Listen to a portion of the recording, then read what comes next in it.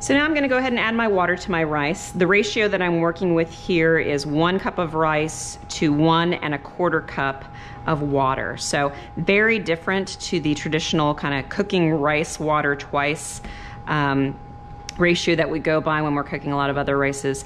This has a lot less water on it, and so we're gonna be cooking it for a little bit longer. I'm doing about 2 cups of rice to start with and about 2 1/2 cups of water.